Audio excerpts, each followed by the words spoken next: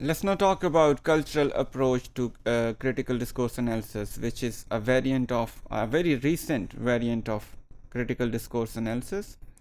In the beginning, I'll just introduce what this approach is and how is it different from mainstream critical discourse analysis.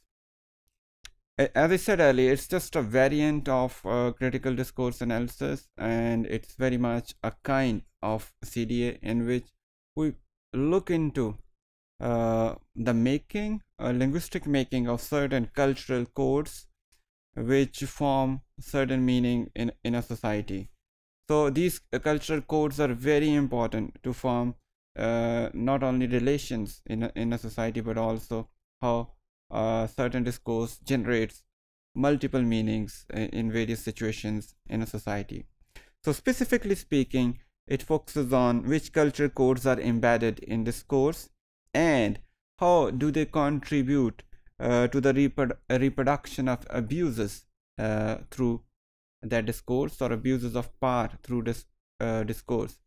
To put it in simple terms, it looks into various cultural elements, let's say for example gender roles, how gender roles are assumed in a certain culture, attitudes, values of people in relation to various social or cultural phenomena, and how these all codes or cultural elements actually generate certain meanings from the discourse which is being produced in a society. And does that production carry some important abuse of power or authority, or does it builds or dismantle the power relations between various actors in the society? To put it in more specific terms, let's say a discourse generated about gender roles in Pakistani society or in any Muslim society may have a different meaning in Western context. So we need to see that what kind of culture codes are embedded in a text and where those codes are relevant. So in a certain situations, they may be acceptable in certain contexts, whereas in other situations, in other cultures, they may not be acceptable. Or even in the same culture, this discourse may not be acceptable in other situations, in different situations. Let's say, without getting much into detail, I would like to say, if we just talk about the typical male discourse, if many things would be acceptable in a typical male discourse, but if that discourse is spread in general in the society where other people are also involved, many things talked in that discourse may be questionable. Same may be the case with many other discourses. Fairclough also believes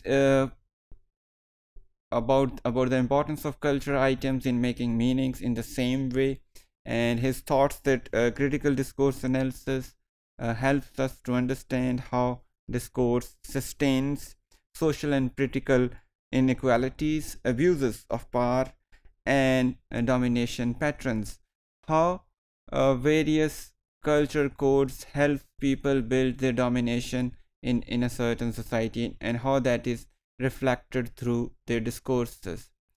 For example, in a typical Eastern societies, there are many quotations which are repeated frequently by many people who give a certain gender an edge over the other. Therefore, we can assume how a certain view about a gender is enacted and maintained in the society. If you just allow me, I will give you an example. There is a very famous quote in our culture, "Mard ban mard." What does this carry? I mean, this shows a kind of inbuilt superiority of male gender, and it says that you need to be somehow better than what you are, and that would make you a male. So male is implicitly is being conveyed as a better gender than the other ones. So There are so many other examples which can be cited here, but this is how certain cultural codes actually reinforce certain meanings which may involve some kind of manipulation or abuse of power relations.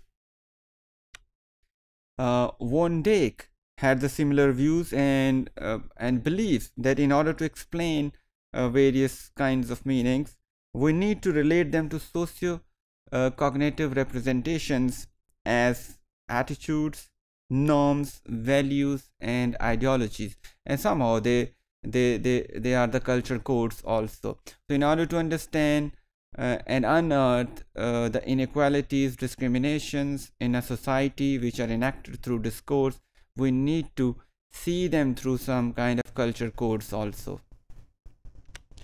There is another study which teaches us that discourse is saturated with culture and cultural contestations.